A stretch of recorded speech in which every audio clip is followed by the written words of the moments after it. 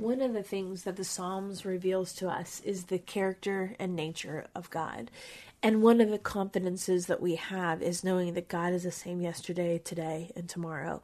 And so we can lean into who God is as he reveals himself in the Old Testament through the Psalms, because we can recognize the way that he continues to work, perhaps in the same ways in our lives today. I pray that today's episode is a blessing for you. Hey friends, welcome to the Hearing Jesus podcast. Do you sometimes doubt if you're truly hearing God's voice or if it's really your own? And how do you know the difference? Do you ever struggle to feel confident in your relationship with God and what he says in his word? Do you sometimes feel stagnant or like maybe you hit a wall in your spiritual life? Hey, I'm your host, Rachel Grohl, missionary, author, pastor, and life coach, and I have been there. I too was doubting God's voice in my own life. I felt insecure about my relationship with him, and I wanted to be obedient to what God was calling me to do, but I wasn't quite sure how to figure out what that was. I felt like I was wasting time trying to figure it out, and I just wanted a way to understand his will for my life. The answer for me was found in the pages of the scriptures, as I learned how to understand what they were actually saying. If you're ready to grow in your faith and to step confidently into the calling God has for you, then join me as we dig deep into God's Word so that you can learn to live out your faith in your everyday life. Hey friends, before we get into today's episode, I have a quick word. I know that you have been frustrated with being confident in how to tell the difference between hearing from God and wondering if it's your own voice. I know, I've been there myself. That's why I wrote the Bible study, She Hears, Learning to Listen to Jesus. This is a 6-week study that takes you through the book of John, looking at 6 women in the life of Jesus, how he calls them, how he encourages them, how he equips them. It also teaches the color method of Bible study, helping you to learn how to really understand the scriptures. I also include a lot of cultural and historical information that makes these familiar passages of scripture really come alive. This is a great study to do with maybe your teen girls or a group of friends from church, and it will really help you gain confidence in how to hear from the Lord and set you up with some tools that will stay with you long after the study is over. Again, head to shehears.org and you can find the Bible study on the resources page. Hey friends, welcome back to the Hearing Jesus podcast. I'm your host, Rachel Grohl. Today we're continuing our devotional reading of the Psalms with Psalm 48, starting at verse 1. Great is the Lord and most worthy of praise in the city of our God, his holy mountain. It is beautiful in its loftiness, the joy of the whole earth. Like the utmost heights of Zaphon is Mount Zion, the city of the great King. God is in her citadels. He has shown himself to be her fortress. When the kings joined forces, when they advanced together, they saw her and were astounded. They fled in terror. Trembling seized them there, pain like that of a woman in labor. You destroyed them like ships of Tarshish, shattered by an east wind. As we have heard, so we have seen, in the city of the Lord Almighty, in the city of our God. God makes her secure forever. Within your temple, O God, we meditate on your unfailing love. Like your name, O God, your praise reaches to the ends of the earth. Your right hand is filled with righteousness. Mount Zion rejoices. The villages of Judah are glad because of your judgments. Walk about Zion. Go around her. Count her towers. Consider well her ramparts. View her citadels, that you may tell of them to the next generation. For this God is our God forever and ever. He will be our guide even to the end. So today, as we look at Psalm 48, this is a psalm that is considered a hymn. It's a psalm that was written by the sons of Korah, which we've talked about in previous episodes. But there's a uniqueness about Psalm 48 that I think is really helpful for us to understand the context in which it was written. Psalm 48 is written as a response to the other kinds of hymns that were written in ancient Mesopotamia. So there would have been, in that culture, in that time frame, hymns that were written to different holy cities. And so from some of the earliest records that we have on ancient Mesopotamia, what we see in the records is that there were certain cities that were associated with different, almost like a patron deity or god. And that patron god would be the protector of that city. And so the hymns were written to this holy city, but in association with this certain deity. And that was different depending on, what region you were in. There's a lot of famous law collections around Hammurabi, and that was like around 1750 BC. That is an example of that. And Hammurabi, he was one that built up various cities and temples to the different deities who dwelt in those different cities. And so there was this close association between cities and deities, and there was almost like this silent understanding. I guess it wasn't silent. There was an understood association where even the city seal would incorporate the name of whatever that patron deity was. So that's kind of the setting in ancient Mesopotamia that was kind of par for the course, that was normal. It also held true. That was something that happened in ancient Egypt. So there was different gods that they celebrated, and they attached those various gods to different cities in Egypt. And so that would be the primary god that was worshipped in each of those respective cities. And so one of the Egyptian kings, Akhenaten, who was like 1350 BC, he wanted to change the worship of his new deity. I think it was like one of the sun gods, Aten, or something like that. But basically, he built an entirely new city with temple complexes and everything. And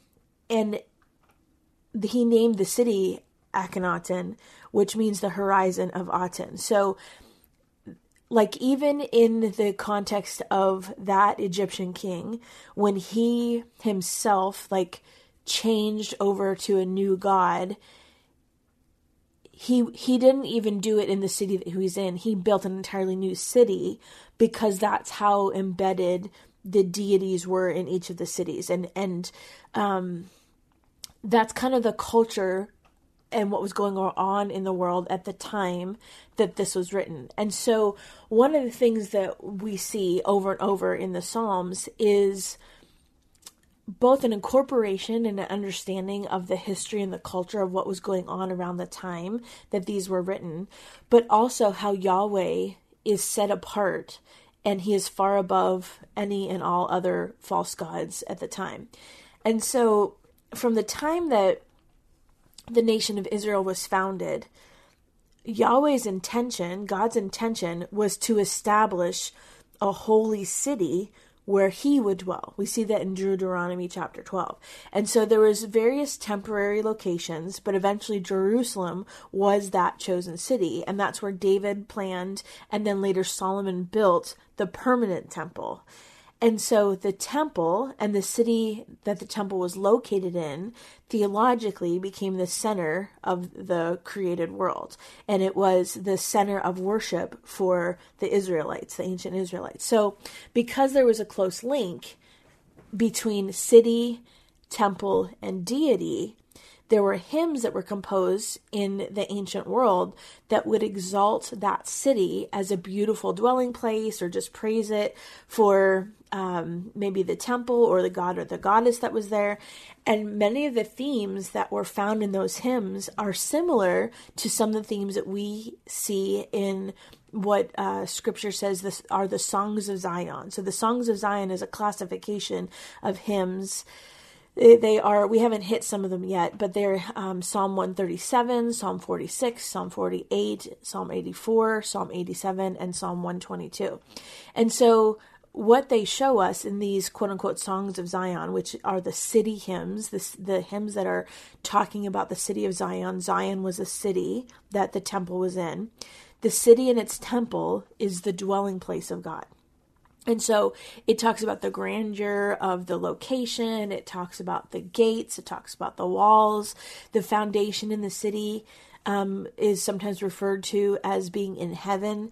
It's describing a place of security. It's talking about the blessing of the people that live there. Maybe there's prayer or blessing said over the city. And there's also, like, Psalm 74 is a city lament. And then there is a sacred space psalm in Psalm 84. So we will talk about those more when we get there. But I wanted to just kind of talk about the hymns to the holy cities to help you understand kind of what was going on. Because I think that's different. I don't know of any, maybe in some other cultures, but I don't really know of many cities even now that do that.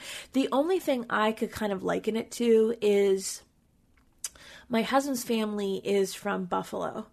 And so, of course, they are Buffalo Bills fans. But there's a whole, like, subculture. And this is, like, it's a modern-day analogy. It's not even doing it justice, so don't come after me. But there's a whole culture of Buffalo Bills fans that have almost like, I don't want to say worship, but there's almost like a common understanding, a commonality between people that live around Buffalo because they were all Bills fans. And, you know, we're from Pennsylvania, so we see that with the Pittsburgh Steelers. Probably wherever you're at, you understand that. And so you know, some of those teams, they have their own songs, or the Pittsburgh has the terrible towel. There's, different merchandise and colors that surround it. It's almost similar to that. That's the only thing I can think of in our modern day culture. And so if the Buffalo Bills were like the deity of Buffalo, that's kind of what I'm maybe picturing, something for us to kind of understand what was going on. This is much, much, much more important because, of course, we're talking, especially in Christianity, we're talking about God's dwelling place. But it's kind of similar in the sense that there were certain cities that were dedicated to certain gods. Maybe that helps you understand a little bit. If not, and I confused you further, I'm sorry. And so I want to go through a couple things that I want to point out that I think might be helpful. 48 verse 1, the city of our God. So the city of our God and the great king that it talks about is Jerusalem. And it talks about how it will be established forever. So what we're seeing is what God began in the Old Testament, He will complete in the New Jerusalem at the end of time as we know it, which is what's talked about in Revelation at the end of the New Testament. And so the city of Jerusalem is this place where God's dwelling is and will remain. And eventually that will become complete. So this is the foreshadowing back in the Psalms all the way through to the end of Revelation, but it's talking through the end of time. The holy mountain. So the book of Psalms repeatedly refers to Mount Zion as the holy mountain. And it's Yahweh's, essentially, sometimes you hear it called the holy hill. It should, and hopefully it's, I can do a good job of explaining this. It should be understood that this place is really talking about the importance and the sanctity because of God's presence, not because it was a special place. And so it's a holy hill, not because the hill itself is holy, but it's a holy hill because that's where God is dwelling. And so there are in that culture, there would have been other sacred mountains associated with other gods in other places in ancient Mesopotamia. Like Baal, which was one of the false gods that was worshipped outside of Israel. Baal would have been associated with Mount Zaphon, and Marduk with other actually artificial mountains. And then we talked in depth before about the ziggurat temples in ancient Mesopotamia, where it was like, by artificial mountain, it was what I mean by that is they created a temple that kind of looked like a mountain. And that was a place for their, deity to dwell. And so Mount Zion is the mountain where the Holy Spirit or God's holy presence is. And so when it talks about the city of our God, that's the site of the temple, and Jerusalem was the dwelling place of God. So verses 1 and 2, when it talks about his holy mountain and the city of our God, it's really not so much focusing on the city or the mountain itself. It's focusing on God's presence. Now, the reason why they chose mountains is in the ancient world, the highest mountains, especially the ones that were up in the north, they were always considered sacred places. and they would be appropriate locations to build temples because they saw them as the point of the earth where it has the closest contact with the heavens, or where they saw the deity as dwelling. And so that's a tradition that you can still see even today. There's evidence of that, different temples on different mountains. And that's something that I think I did not, when I was younger, I did not have a good understanding of what is Mount Zion and what is Jerusalem and what is the temple. And, scripture seems to kind of just refer to all of them similarly. But really what it's doing is it's taking a look at what the culture was at the time. And, one of the things that I love about God is he meets us where we're at. This can feel, when we study this, it can feel very foreign for us because we are far removed from that time, from that place, from that culture. But when Yahweh made his presence known, he did it in a way that made sense to the culture at the time. And God still does that today. I mean, it might be a little bit different how God makes himself known to us today. But the beautiful thing about God is he is a God that is personal, and that he meets us where we're at. And so I just want us to recognize that, because I think sometimes we overlook that because we don't necessarily understand, or we don't necessarily recognize what it means to have a temple on a mountain or whatever. I tend to think that there might be a difference if God was to set apart a special people for himself today and everything started today.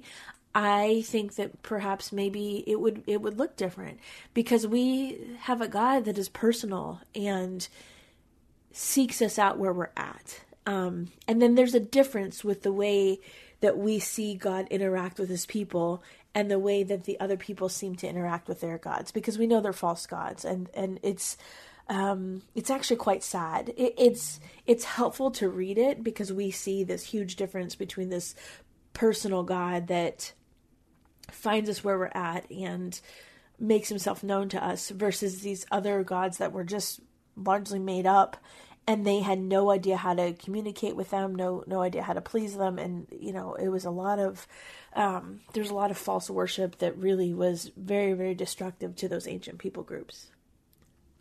So anyway, we'll see that a lot in the ancient writings, even outside of Israel. We'll see the text describe, like with Baal, Mount Zaphon was described as a beautiful hill. It was called an inheritance. It was called a lovely, mighty mountain. And like when Jeroboam built a temple in northern Israel, when he was trying to rival the temple that was in Jerusalem, he chose the city of Dan because, again, it was located near Mount Hermon, which was a sacred site left over from the Canaanites. And there's like this mountainous region. Even the Hittites who lived there in what is now present day Turkey, they would depict their gods standing on top of mountains. And so this recognition between gods and mountains is a long-standing cultural tradition with the ancient world. So I think that's helpful because that background helps us understand the importance of God's mountain in the Old Testament. And not just in the Psalms. We see God's holy mountain talked about throughout the whole Old Testament. It was a prominent location because that was what was expected of any deity's dwelling. So the temple being on a prominent hilltop in Jerusalem, it's called Mount Zion. The hilltop in Jerusalem and Mount Zion are the same thing. So I don't know if that's confusing for you. That was confusing for me for a lot of years. But Jerusalem itself was located at a higher elevation than much of the surrounding region. So even in ancient Israel, the location of Jerusalem was higher. As God's chosen city, it was at a higher location. So the Hebrew word translated Zaphon can mean a direction to the north, which is kind of a parallel to the Baal myth.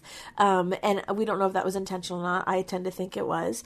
But it is almost as if the psalmist here is claiming for Yahweh the divine right to Baal's inheritance, which I think is interesting. because it is a way to assert that Yahweh is the God above all other gods, and essentially saying that everything, the whole earth, belongs to God, Yahweh.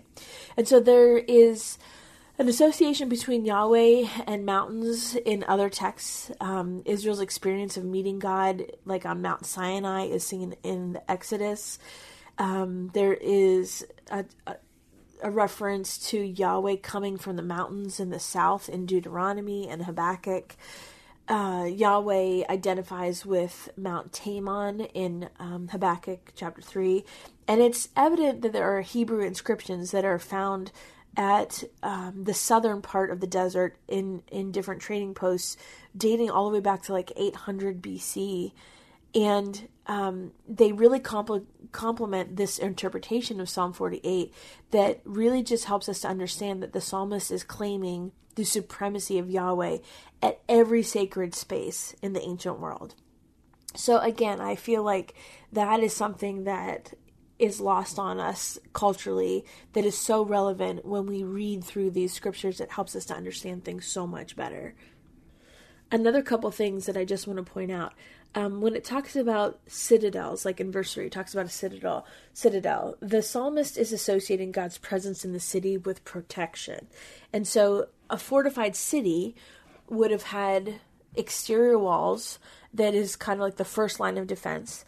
And then within the walls, the palace and the temple complex would have also been fortified further as another layer of defense in case those initial walls were breached, like in an attack. So the word picture here is that Yahweh himself in his temple is the ultimate defense for the city. And I think that has ramifications for us today, that God is our protector. And one of the things that we know is the same God of the Old Testament is the same God that we serve in the New Testament and now.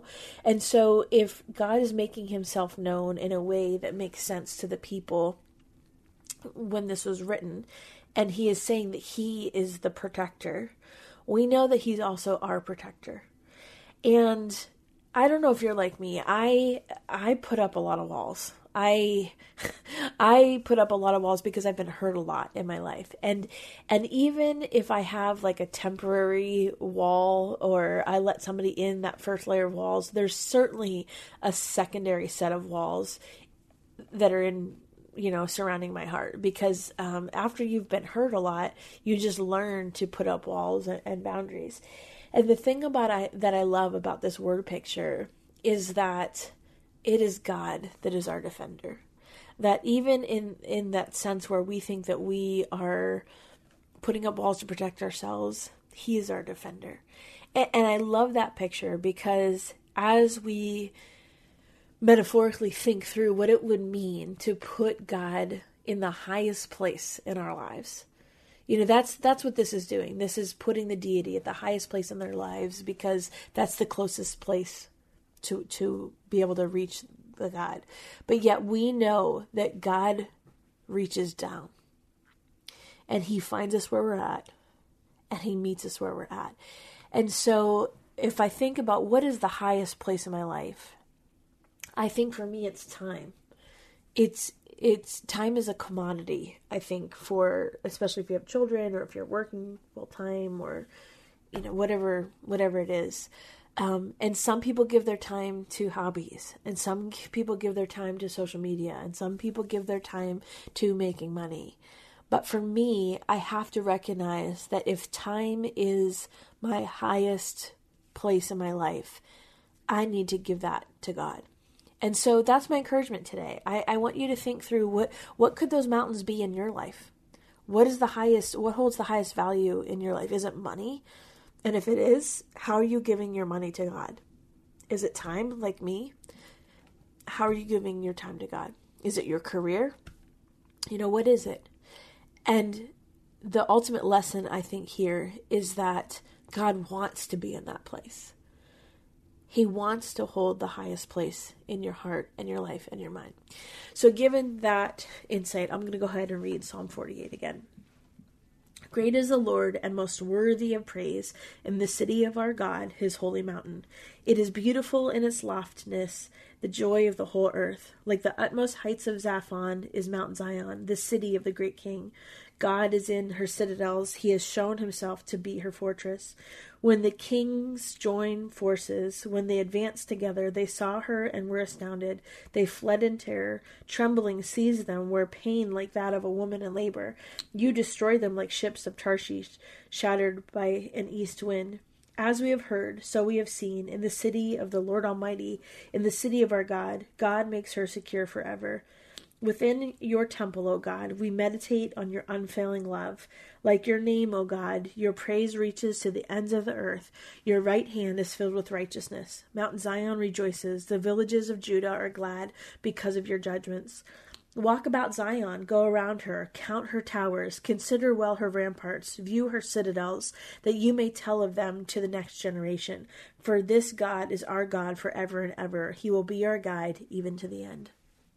God, we thank you that you are a God that is not impersonal, but recognizes us where we are at and comes down to meet us where we're at in the midst of this. Lord, help us not to lose sight of how you long to have that space in the highest part of our lives. Lord, would you even right now reveal to us what that is, what that means, how we are to elevate you and honor you in our lives. And God, we thank you that you continually pursue this relationship with us. We thank you that you are the God of the Old Testament and the New Testament and now, and that you are the same, that we can rely on you in a world where so many things do not remain the same, that you remain constant, and that constant is your love for us. God, I thank you and I praise you for everything you're doing in and through this podcast, and I pray that you would continue to meet people where they're at. In Jesus' name we pray. Amen. Hey friends, I just want to let you know that we have lots of great resources for you in the She Hears shop. So if you are looking for something to do after you finish the She Hears Bible study, or even if you would like a Bible to go along with the Psalm study that we're doing, we have lots of note-taking Bibles and journaling Bibles. There's kind of something for everyone in there. And a new thing we put in the shop is something I love. I use it with my teenage daughters, is the real pretty books of the Bible markers. So they're little tabs you put on the outside of your Bible, and they help you easily be able to see and flip to different books of the Bible. It's so helpful, like for church or when you're doing a Bible study, to easily be able to see where you're going. So I pray all those things are resources that you will find helpful. And again, you can find those at shehears.org on the resources page.